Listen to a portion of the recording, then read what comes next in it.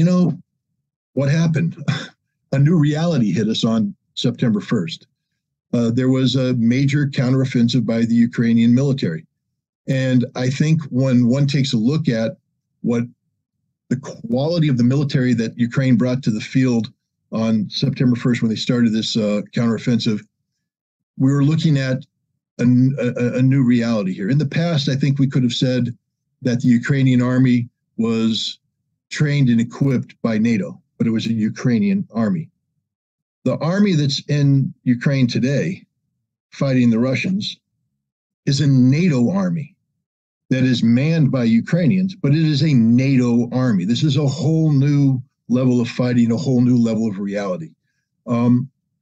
Because it's not just about the equipment, it's about the operational theory, it's about the tactics being used, it's about the quality of fire support being used, it's about the intelligence being provided, it's about the command and control, it's about the logistics, it's about the whole package of how the Ukrainians fight wars today. And, let's just start off with what happened, the initial attack. Ukraine had been telegraphing that it was going to come after Kherson for a long time now. Zelensky was talking about the million-man army. They were talking about disrupting the notion of a referendum in Kherson.